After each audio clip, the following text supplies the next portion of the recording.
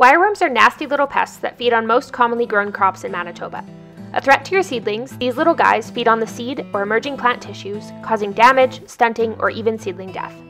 If you're concerned about wireworm pressure in your fields and wondering whether control measures like insecticide seed treatments might be necessary, bait trapping can be a handy tool to aid and inform pest management decision-making.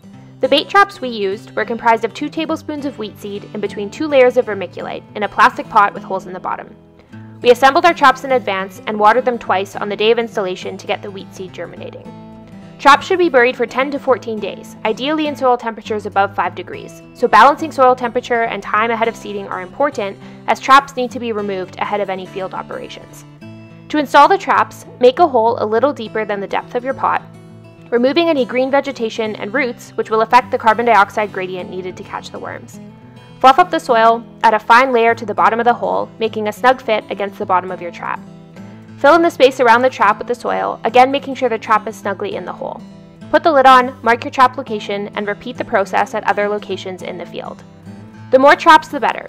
The best approach is probably 4 traps in each corner of the field, along with traps in any suspected hotspots throughout the field.